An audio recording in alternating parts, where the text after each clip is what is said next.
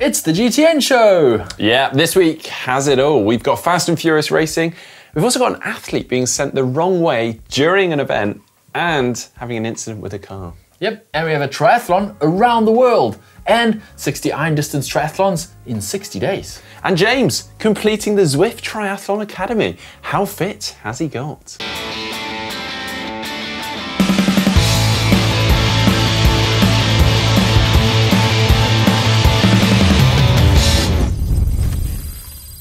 Starting with some of the stuff we've seen on social media in the last week, starting with this triathlon meme. We love a good meme. And this one, as a picture of the lead race vehicle doing a pretty hairy turn off the highway, going instead of the actual prescribed course to a neighborhood with a silent but deadly Tesla.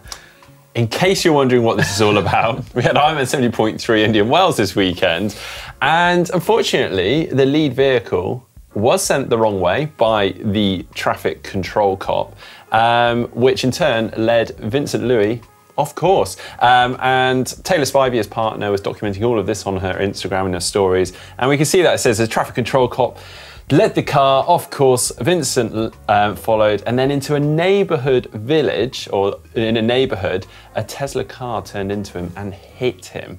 Fortunately, he was okay. We'll get into the results of the race later on. He did continue, finish the race very well, might I add. And yeah, as Taylor said, it could have been much worse. Glad he's okay. And she went on a bit of a rampage, giving Ironman a bit of stick for this. I'm not sure the relevance of the Tesla vehicle. I mean, any car that hits you is going to hurt. It doesn't really matter what brand it is. Quite a quiet vehicle. Oh yeah, maybe it snuck up on him. Yeah, true. Yeah. Well, watch out for those sneaky ones. We also saw this online. It's the fastest WTCS run times ever. Yeah, now big credit to TriStats. They put out some brilliant stuff on Instagram. If you want to follow anyone and you're a bit of a geek in triathlon like us guys, then they're brilliant. Maybe I'm just talking for myself. Anyway, yeah, as you say, they've picked out some of the fastest WTCS run times, sprint and Olympic. It's really interesting. Unsurprisingly, Gwen Jorgensen has got a lot of the fastest female times. Yeah, 6 of the top Olympic distance times, and I think 5 of the top sprint distance times, maybe 6 of the top sprint distance times. Pretty impressive total there. The fastest Olympic distance time, 31:41 in Stockholm 2013, and the fastest sprint distance time, 15:31 in Hamburg 2013. Those are some fast times. Yeah, off the bike. Wow. On the men's side, we have Alistair Brownlee, top of the table there, over 28:43 in 2009 in London. Mario Mola having an incredible amount of the sprint distance fastest run times with a 13:55 from Hamburg in 2015. Yeah, I mean, wow. Interesting thing that I picked up there, that there hasn't been a men's top 10 fastest 10K time since 2015. I'm gonna say it, but I think it's maybe just down to slightly more accurate courses. Oh, controversial, Mark. You saying that the course was short in London 2009? Went out for the Tri News, and we have 2 almighty endurance accomplishments to talk about this week. We've got Jonas Deichmann completing his around the world triathlon, and Ratasep with his 60 iron distance triathlons in 60 days. Now, we've covered quite a bit about Jonas throughout the past year or so, but he's finally completed this around the world triathlon. It took him over 40 months, which involved 456 kilometers of swimming, 21,000 kilometers of cycling, and 5,000 kilometers of running, in which time he covered 18 countries and the distance of 120 iron distance triathlons. Yeah. He started his journey by cycling from Munich to Croatia and then swimming for 8 hours a day for 54 days straight to cover a distance of 456 kilometers of swimming. Getting out of the water, he said, "I don't want to do that again. I am and will remain a cyclist." And he quite quickly jumped on the bike and started the very long bike ride, which unfortunately had some rather big diversions in it due to COVID, the pandemic, borders being closed. He did unfortunately have to wait on the border of Turkey going into Russia for 13 weeks awaiting his visa. That gave him 60 days to get across Russia, but also obviously he was delayed, and that meant that he had to embrace the Russian winter. Yeah, so he battled the extreme cold all the way through Russia, averaging 18 kilometers an hour, up to 30 kilometers an hour, but the snow was blowing and everything. He basically said at the end of it, cycling across Russia in winter has been an amazing way to have an absolutely miserable time. Apparently he only had 3 flat tyres. The whole time, yeah. Apparently. Impressive. Wow. I wonder what tyres he was on. And then started the run, 5,000k, whilst pulling a cart with all his gear, casual, and went through 11 pairs of running shoes. He then arrived in Cancun, travelled over to Lisbon, and then started his final ride all the way back to Munich, completing and finishing the Around the World Triathlon on November the 29th. Yep, he had to do his last few days rapidly because the days were getting shorter, but he did manage to get it in, except for a bit of an illness at the end there. And he said after 14 months of pushing himself to the limit, he has some big plans for 2023, but first he's going to take 14 months off. I reckon that's fair enough. You think he's earned it? Yeah. Well, that was a pretty epic challenge, but if you thought that was epic, Rate Rataset managed 60 iron distance triathlons in 60 days. That's right, the Estonian Rate Rataset has broken the world record for the most iron distance events in 60 days. He set a new world record doing 60 full distance triathlons in 60 consecutive days in a total time of 657 hours, 40 minutes and 8 seconds, which gives him an average time for each Ironman of 10 hours and 57 minutes and 40 seconds, which is nuts. I mean, most people will be pretty impressed with doing a single Ironman in under 11 hours. And also, average marathon run time, 3 hours 14. It's pretty nuts. Pretty nuts. Yeah, 60 days consecutive, that kind of run pace. Also, he did unfortunately have his own difficulties. He unfortunately had quite a bad bike crash early on, I think within 20 days of actually starting.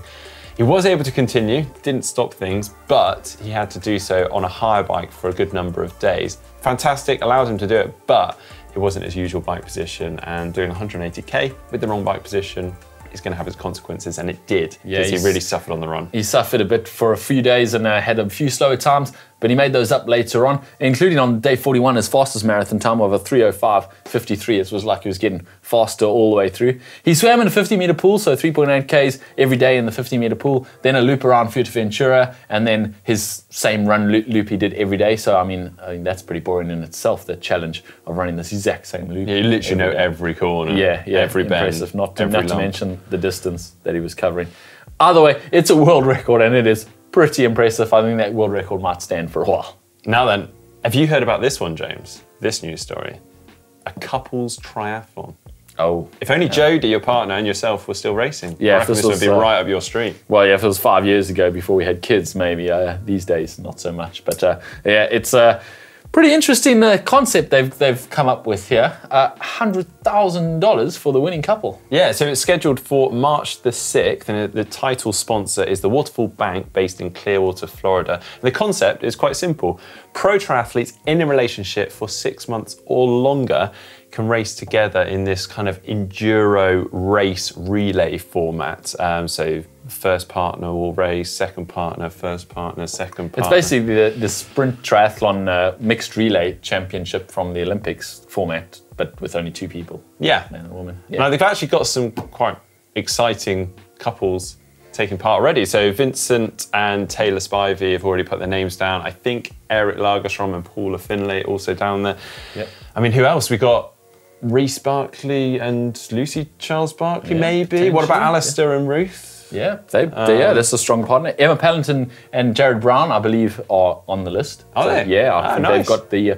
I think it's like a golden ticket they get given in the mail. They showed theirs the other day on social media. So it's going to be quite an interesting competition. There's been some mixed reaction on social media. Some people going, oh, hold on, what about same-sex couples? What about, how do you decide who's in a relationship? How do you define a relationship? Do they have to sleep together? Facebook official? Yeah, is it not official until it's on Facebook? I don't know. But their rules, they've said they have to be in a relationship for 6 months or more, and I assume it has to be a heterosexual relationship. And yeah, it'll be interesting. Still $100,000, that's $50,000 each, assuming you split it evenly. And that's the Ironman 70.3 World Championship prize money. There we go. Yeah, that's definitely worth having a crack if you I'm not sure I can convince Jodie though. Speaking of big challenges, someone in our channel is doing a big challenge this coming weekend. This guy. he's going to run 4 miles every 4 hours for 48 hours. That's pretty epic, Mark. Yeah, it doesn't actually sound that bad when you look at the numbers. Yeah, a mile an hour, I mean, come on, it's not very fast. Yeah, I mean, and it's 48 miles in total, but the problem is it's extended over 48 hours, and that means you're definitely going to experience some sleep deprivation. Yeah, you have to do it every 4 hours, so he's going to be running at midnight, and then 4 a.m, and then 8 a.m, and then all the way through to midnight again, and 4 a.m. again, and yeah, for 2 nights in a row. He might get pretty grumpy, this man. Yeah, now it is probably a bit familiar to some people out there. It's a David Goggins challenge. He has given us the green light, the thumbs up to go ahead with this one. And it's all for a good cause. I'm actually going to be doing this in support of the Challenged Athletes Foundation, and I'd love to get your guys' support in doing this. Challenged Athletes Foundation, or CAF if you're not aware, basically helps physically challenged individuals out there in just their general life and sporting activities. A fantastic charity and organisation. So if you'd like to support that and donate money, proceeds will go directly to the charity. You can find the link for that in the description down below. Yeah, and follow along on social media as Mark challenges this. We are all going to be joining him at some point. Maybe I haven't committed yet. Definitely not the 4 a.m. one. But some of the boys will be joining Mark. Someone will be running along with him at some point. And he might be doing a few just with Reggie at 4 o'clock. Exactly. I think I will be. Reggie's his dog, by the way. He doesn't have I'm going to be starting Thursday evening this week. If anyone does actually live in the local area, please do ping me a message. I'd love to come and run with you. But equally, get involved remotely and follow me along on social media. However, talking of big challenges, James, you've also been doing the Zwift Triathlon Academy. Yeah, that's not supposed to be a big challenge, but it turned out it was quite a big challenge for me. But yeah, wrapping it up this week. So yeah, this is how it went. So 6 weeks ago, Mark and myself started the Zwift Triathlon Academy with some baseline tests. There was a 10-kilometer run on the treadmill to see how fast we could do it, and a 40-kilometer time trial on the bike to see how fast we could do that. Since then, it's been 5 bike sessions and 5 run sessions specifically set up as part of the Zwift Triathlon Academy. And now it's time for the finish line tests, which is again a 10-kilometer time trial on the treadmill and a 40-kilometer time trial on the bike. See if we've improved at all. So let's do this. Oh, I'm definitely going backwards from my baseline, I think. I'm already hurting and I'm 90 seconds in. 2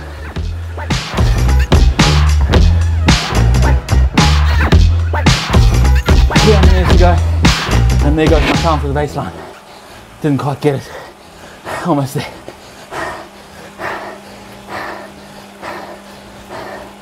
And we're done. Here we go.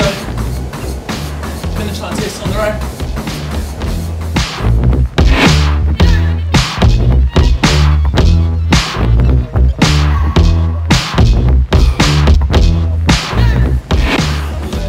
Oh, dude. Ah. Well, that was pretty painful.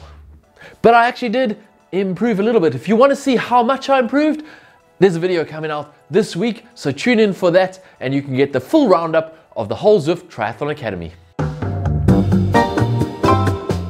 Now for What the Tech, and this is one that actually slipped through the net a little bit back in October. Ford Motor Group, yes, Fords who make cars, have filed for a patent in the cycling world, and specifically talking about the front derailleur. Yeah, so they've got this new fancy technology apparently. We haven't actually seen it, like we said. They've just filed a patent, but it's called nitinol nitinol? I don't know. It's a nickel titanium alloy, and basically it's a memory alloy. When you heat it up, it goes back to its original shape.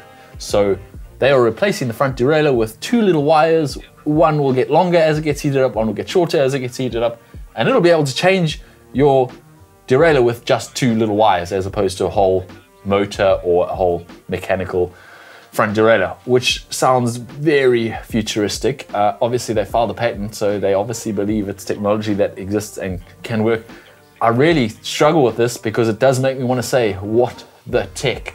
Surely they are going to want to use this on the Mars rover or maybe in a hospital operating theatres more urgently than the But front, no, their R&D department went, I know front exactly derailleur where of this a should go. cyclist's bike. But yeah, I mean, it's cool. I mean, for us guys, I mean, yeah. I'd like a more streamlined and aerodynamic front derailleur, so thanks very much for So it. look out for the trickle-down technology to a bike shop near you soon. Now moving on to our giveaway. A couple of weeks ago, we announced the Met giveaway, which was for some Met Manta helmets, which we wear here on the channel. And we have the winners. So first up, we've got Alex Lewin. Second, we have Stephen Rollins Hugo Carlos. and Oliver Lockyer. Yeah, congratulations to all of you. We'll be in touch and sending out the helmets to you very soon. Now on to your race news, and we're pleased to say we have a bunch of race news this week. Starting with this one, which we completely forgot to preview last week, even though we're both pretty excited about it, the Xterra World Champs. So, Flora Duffy actually led from start to end, but it wasn't actually a triathlon. They cancelled the swim because a storm was rolling in and the sea conditions were pretty gnarly. A few people were a little bit grumpy about this because it's Xterra. It's supposed to be gnarly. That's literally like what it's supposed to be.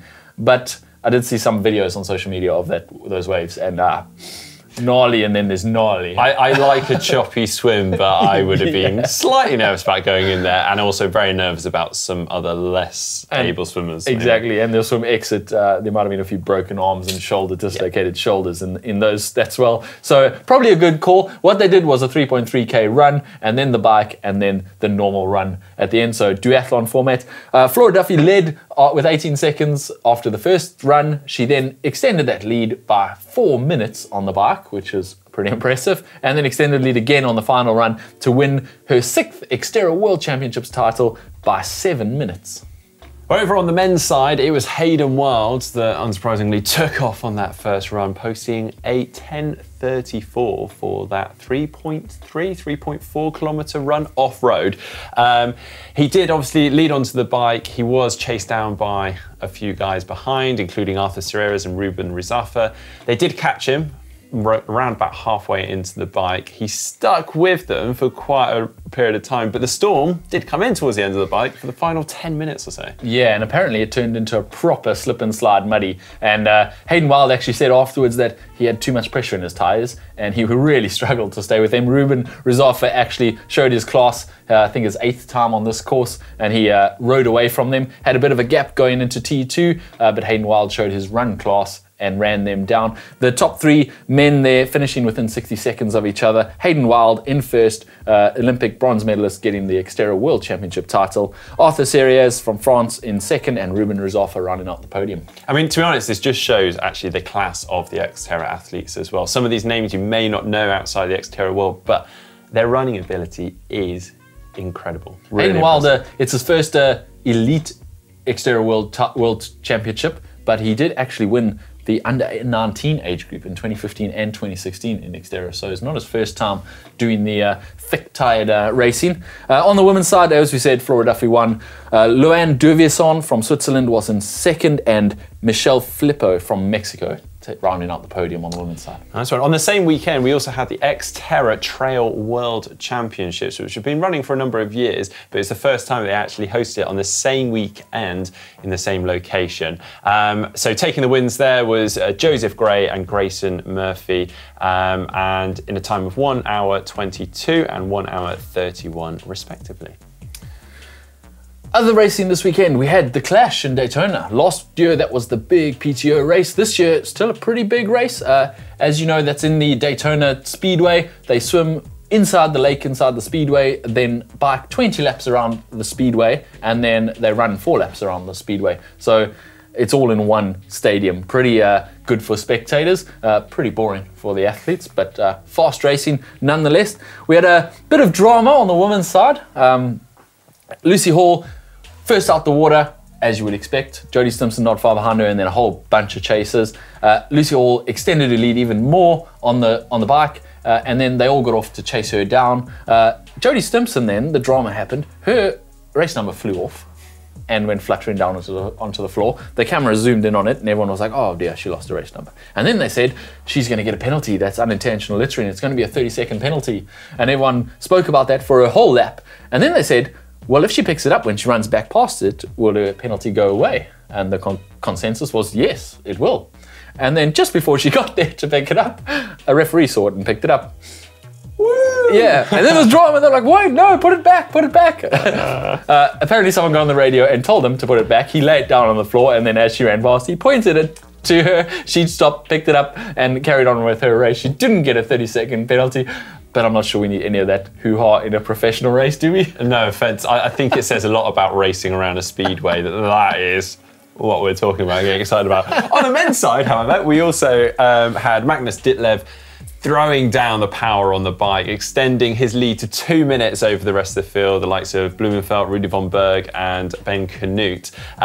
Again, unsurprisingly, Christian Blumenfeld set off on that run at a blistering pace and chased him down, and another title to his name this year. Yep, amazing. Christian Blumenfeld wins again. That's going to do some damage to his points on their PTO ranking. We'll see what happens there. Magnus Ditlev was in second. Rudy von Berg getting third after he had to pull out of the Collins Cup with illness, so he's back to racing, which is good to see. On the women's side, after that drama with Jodie Stimpson, Jackie Herring actually reeled in Lucy Hall in the last mile. So she ran past her with just a mile to go. Very frustrating for Lucy Hall after leading the whole day. But Jackie Herring taking a well-deserved win. Lucy Hall in second. And then with 200 meters to go, Marjolaine Pierre outsprinted Jodie Stimpson for third place.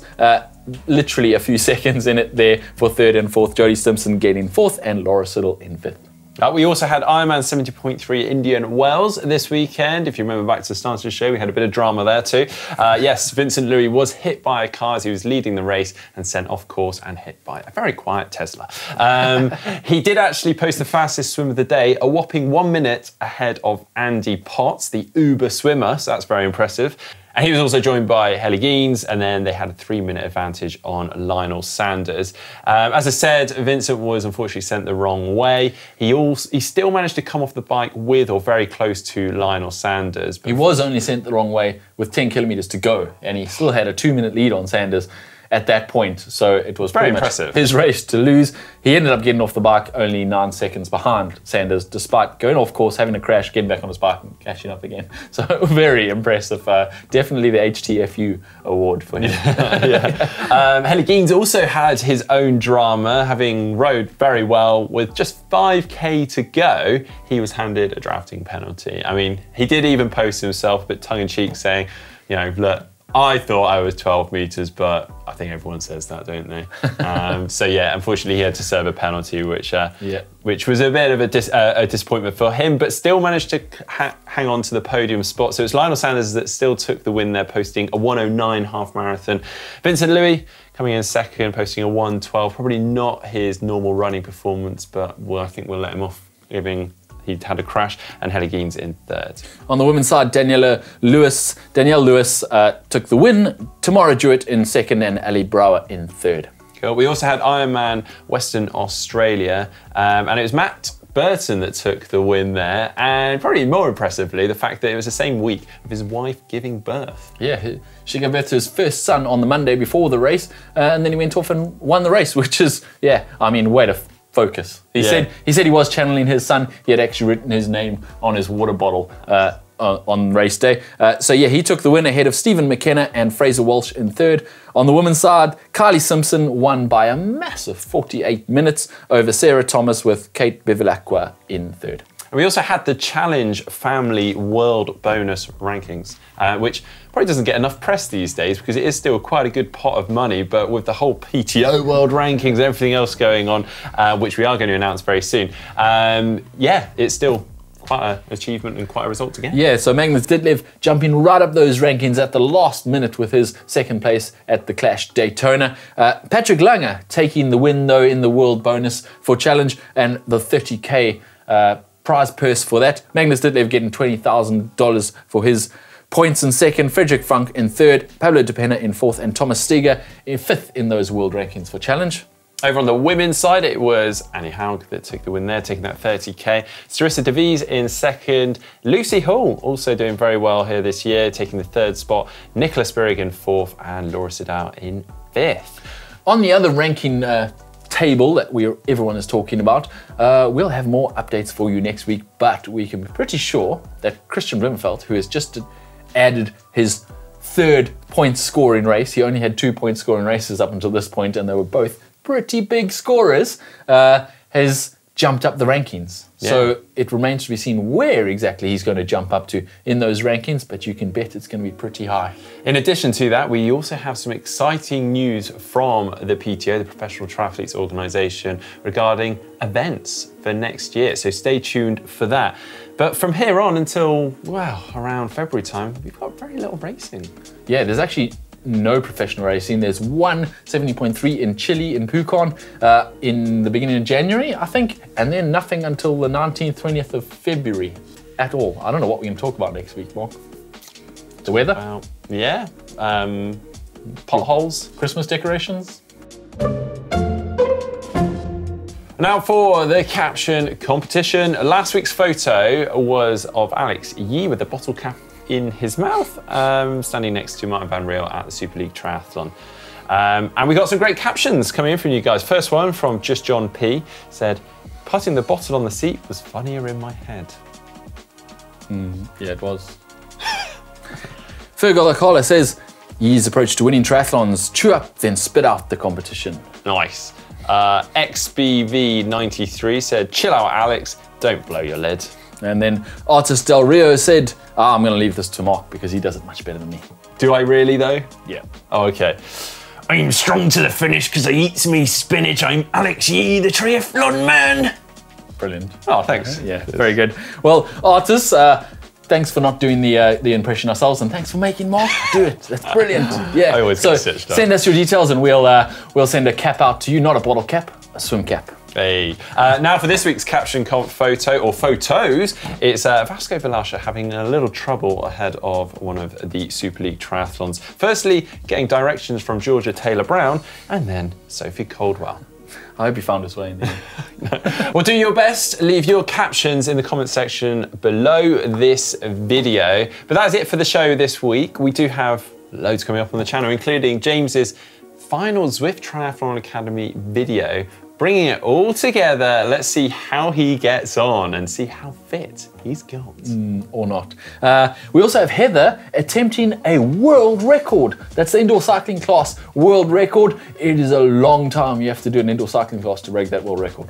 Yeah, very long time. And also throwing out a request to you guys, please do send in all your photos and videos of you doing triathlon related things, your pain cave, races, training, whatever you like. Send in your photos using the photo uploader link that's on screen right now, or you can find also down in the description below. Yep, don't forget to like and subscribe for more videos from us. If you're looking for something to watch right now, Mark and I did a runner versus cyclist competition in Girona where we went to the top of a mountain, to the top of a castle. It's a pretty good video. Yeah, and Heather did a park run and tells you how you can do your park run. Yeah, also don't forget to head on over to the GTN shop. We've got some fantastic stuff there that you might be able to get hands on ahead of Christmas. Maybe get something for your loved one or for yourself. Treat yourself. Hey, why not? It's Christmas. Yeah.